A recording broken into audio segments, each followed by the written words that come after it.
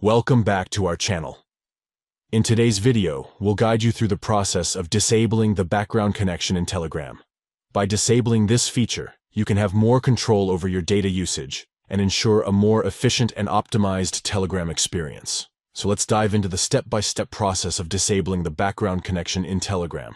Let's get started. Step 1. Open the Telegram app on your device. Step 2.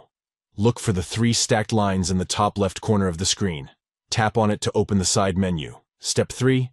In the side menu, find and tap on Notification and Security. Scroll down until you see the option for background connections. Tap on it to proceed. Step 4. On the next screen, you will find the option to disable background connections. Simply toggle it off to turn off the background connection feature in Telegram. By following these simple steps, you can disable the background connection in Telegram, giving you more control over your data usage and optimizing your Telegram experience. Remember, disabling the background connection may affect certain features and functionalities that rely on constant internet connectivity in the background.